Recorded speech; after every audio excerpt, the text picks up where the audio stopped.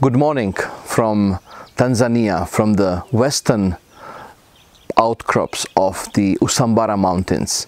We see over a depression on the opposite side the South Pare Mountains. When I did the research in chameleons, for 30 years I've seen them doing everything, mating, feeding, imposing each other and so on, but I have never seen them drink. And I thought, what is it? Is it a bias of my observation, or is it really like that? It sounds crazy that chameleons do not drink in the wild. I've even observed chameleons that they do not drink when it rains, even after several months of drought. Instead of running after each drop of water, they hide it in a bush and started to sleep.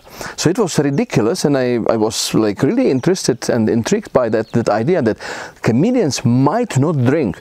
But then the question is how they gain the water, and the answer is here in this landscape. If you see, the countryside now at 7 a.m. is covered with fog. It is sometimes dense, it is less dense, but you can see there's fog everywhere. So the chameleons necessarily sit in the fog almost all the night. When it comes, they sit in the fog. Parts of the fog are of course the clouds that you can see on the slopes of the Pare Mountains now, and during the daytime, as it becomes more hot, the clouds will raise step by step to reach the level over the peaks at noon. So what does it mean?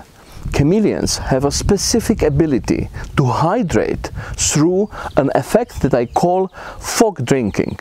They sit in the fog, inhale moist air that has 100% humidity, and they have an ability to absorb the water they need for their everyday lives during the night while breathing the fog.